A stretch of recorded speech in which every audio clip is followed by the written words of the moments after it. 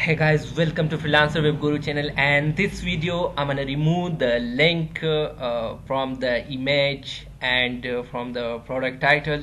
So this one as my cart page you will see here. So I'm gonna click on this image. It will redirect me to another page, so I don't want like this. Okay, so I'm gonna back to my cart and try to click on the product title, and this one is the product title. Now I'm gonna click on this product title. Okay, so it will redirect me to this page. Okay, and I don't want this page, so I'm gonna want to remove the link from the Woocommerce code page. Okay, so how we will do that? So let's get started. First of all, I'm gonna back to my dashboard. Make sure you have to log into your WordPress website, and then I'm gonna click on edit theme editor. So here you will see in the appearance theme editor. So now I'm gonna click on this theme editor,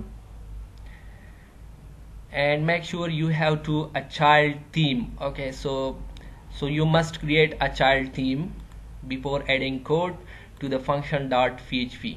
Okay, so here you will add the code. So I'm gonna add my code. Okay, so now I'm gonna copy the code. I will provide the code link in the video descriptions. Okay, so I'm gonna copy this code and paste here. So I'm gonna paste here, and then I'm gonna click on update file.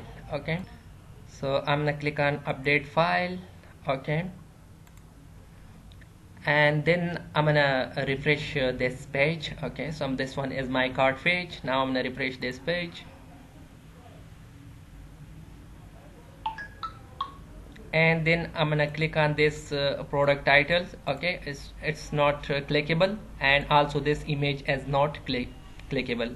Okay, so if you found this video as helpful, please subscribe my channel, comment, like and share. Thank you.